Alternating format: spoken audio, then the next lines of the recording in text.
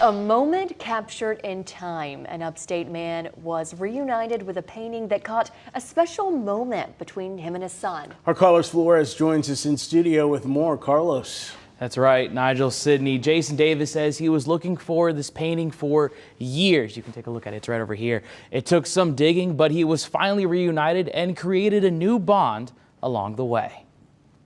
What started as a father and son moment between Jason Davis and his son Liam. So we were out fishing, and there was a man in the woods, or in the bushes, because we were kind of in a little secluded area.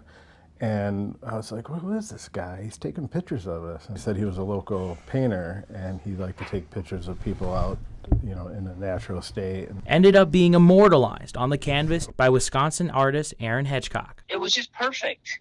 Just kind of everything just kind of fell together. So it was just one of them things that you see that you want. 3 or 4 months later, he gave me a call, and then he told me how much he wanted for the picture. And at that time, I just couldn't afford it. But Davis didn't forget about the painting. Once he had the money, he went looking for Hedgecock. Every year I was posting this picture of the painting, trying to figure out who this guy was. 7 years passed, and in that time, Davis had to say goodbye to their dog Bentley, seen in the painting. Within the same week Davis put Bentley down, he got a call from Hedgecock.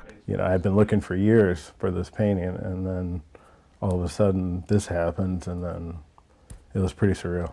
And even after all this time, Hedgecock kept the painting. So Davis sent a check, bringing their story full circle.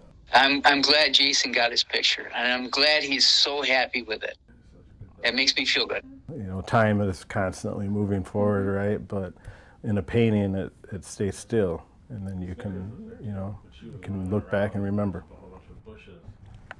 Now, Davis' son Liam says even though he can't remember that day, he's glad to have a painting of a special moment with his dad and their beloved dog.